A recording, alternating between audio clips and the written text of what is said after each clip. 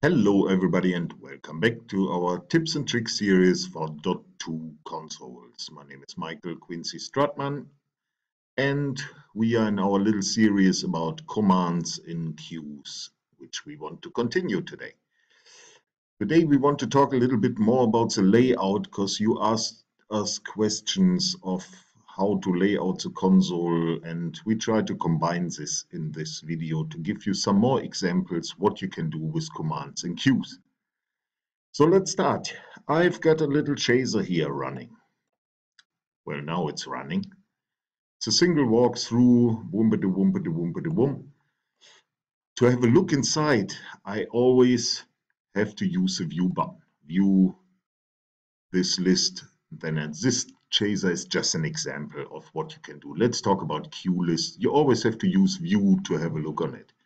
So this view command we can use as a command in queues as well. So you've got this button, and the fader for your executor. Let's use these buttons as well.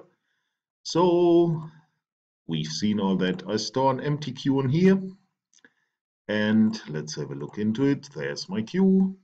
No information for lights in, but I could do a command, and the command would be view executor 2.1.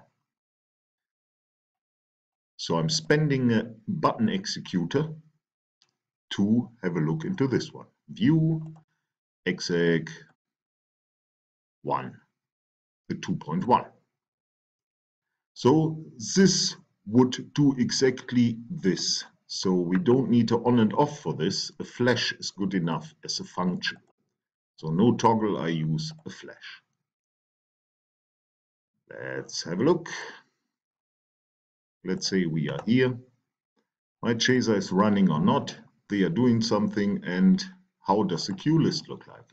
Like this. Okay. If you've got a chaser, you've got your adjustments on your encoders right away. So that was nice.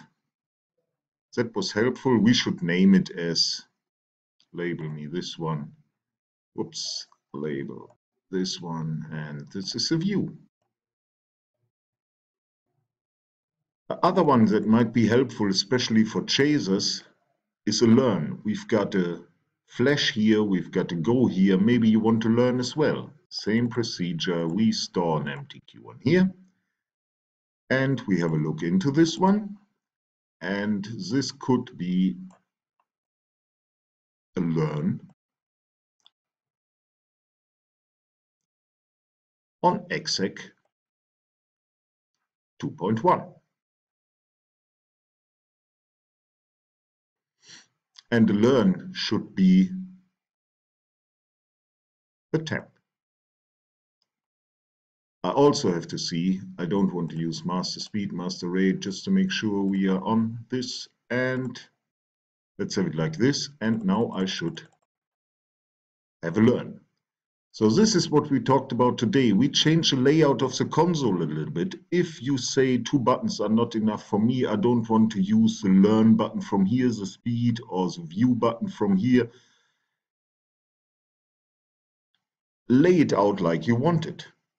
And you can use the commands for that. That's it for today. Thanks a lot for listening and watching. See you again soon. Take care. Bye.